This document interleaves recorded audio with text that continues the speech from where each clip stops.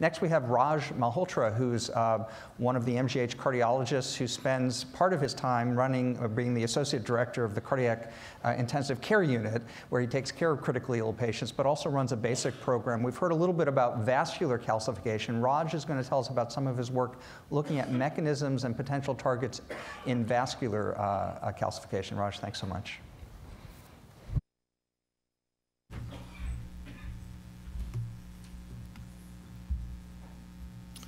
Great.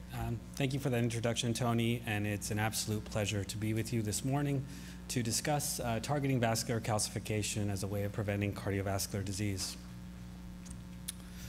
So why is vascular calcification a clinical problem? It comes to no surprise to this audience that atherocalcific vascular disease, also known as atherosclerosis, is the largest cause of morbidity and mortality globally. Vascular calcification and recent data that studies the molecular mechanisms of vascular calcification has reported that the calcification contributes tremendously to atherosclerotic plaque destabilization and rupture, and this can contribute to clinical events such as myocardial infarction and stroke. Vascular calcification is actually one of the strongest predictors of cardiovascular disease, and this includes both coronary arterial calcification and aortic calcification, where both of these measures predict cardiovascular events independently of one another. And we've known this for over a decade. So this is a study that was published back in 2003 looking at your survival based on the number of coronary arteries you have calcified. And as your number of coronary arteries that contain calcification increases, your cardiovascular survival plummets. And one thing that I wanted to highlight is that these curves start to separate early on in the time course, beginning at 1 to 2 years. And so really, the presence of vascular calcification really represents an immediate threat to your cardiovascular survival. However, currently, there are no treatments that specifically target vascular calcification. So I want to move on to discuss my laboratory's overall approach to identifying novel therapeutic targets of vascular calcification. And this begins with human genetic studies. So we're very interested in identifying novel targets that have relevance in human disease. And so I'll go through an example of one of our studies. My laboratory, in conjunction with the Framingham Heart Study, looked at over 9,000 individuals where genotyping was available. And so we had access to over 3 million genotypes of single nucleotide polymorphisms in these individuals. And then we acquired CAT scans of the aorta in all 9,400 individuals to quantify the degree of their aortic calcification. We then performed a genome-wide association study where we looked at the association between all of these polymorphisms and the phenotype of aortic calcification. And what we found here is, this is the data that we obtained, and this is a Manhattan plot, which you saw earlier.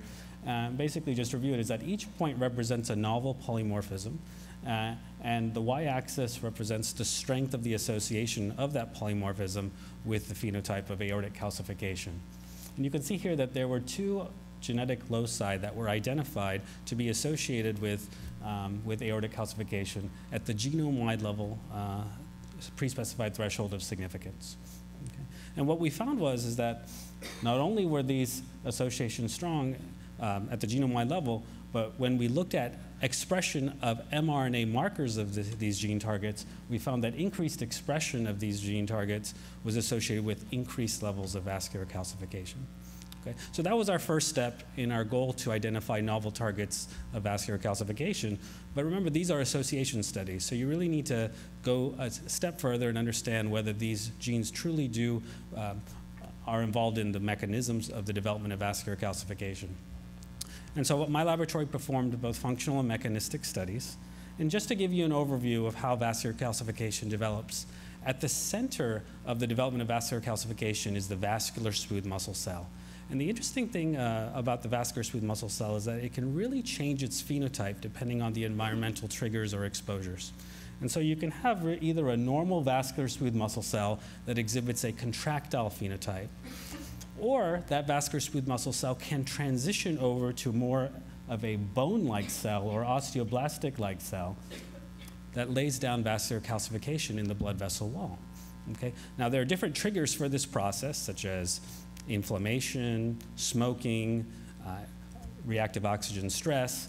And so ideally, you would come up with therapies that favor this type of vascular smooth muscle cell, the normal contractile smooth muscle cell, and inhibits the production of this bone-like smooth muscle cell that lays down vascular calcification, and that's more proliferative. Okay? So in the lab, we've worked on developing and enhancing tools to study this process. And one of this is just a simple way of looking at vascular smooth muscle cells in particular media that gets these human smooth muscle cells to calcify in the Petri dish. And so you can see here that in control cells, these are human vascular smooth muscle cells grown in conditioned media. What you can see here is that we can get these cells to calcify, and we can quantify that calcification using a particular red stain known as alizarin red. You can see that these control cells have a significant amount of vascular calcification, as we were hoping for in this experiment. We took those same cells and inhibited the expression of one of the genes that we identified in our human genetic study. And you can see here that we significantly inhibited the degree of vascular calcification that we saw. Okay? So the next step is that, okay, if we inhibit this gene that we identified in a human genetic study and we inhibit the calcification, the next question is are we then favoring the more contractile and less proliferative phenotype? And that's exactly what we observed in our subsequent series of experiments, where we showed that when we inhibit this gene of interest, we inhibited proliferation of these cells by over 50%. And then when we looked at contractility, this is actually a very nice experiment where you grow your human, you embed your human vascular smooth muscle cells in these collagen discs. And then you release the collagen discs from the edge of the wells. And the amount of contraction of these collagen discs is directly proportional to the contractility of the vascular smooth muscle cells that are growing inside of them. And you can see here is that when we actually inhibit this gene of interest, we can get these collagen discs to contract more, thus representing that we're favoring the normal, more contractile vascular smooth muscle cell phenotype. So this was very exciting data from a human genetic study. We identified a gene target that we were able to show when we inhibited that gene target, we could favor a contractile smooth muscle cell phenotype, inhibit vascular calcification. And so the next step was to study this in an in vivo model. And so in our laboratory, we have established in vivo murine models of vascular calcification. And the way we quantify vascular calcification is by using fluorescent probes that you can inject into the organisms and quantify their degree of aortic calcification here, as signaled by this red fluorescent signal. It's this fluorescent probe that binds to and directly targets the calcium phosphate crystals that are in the aortic wall. And so this is our murine model of vascular calcification. And so when we created a mouse model with this gene of interest knocked out, you can see that there's a significant reduction in the aortic vascular calcification that is seen. And when you quantify that, it's about a 50% reduction in the vascular calcification. So what are the next steps? You know, of course, the next steps that we hope to develop partnerships on is to develop drugs that can therapeutically target this these genes of interest, and ultimately we can get to the clinical trial realm where we study these drugs in humans.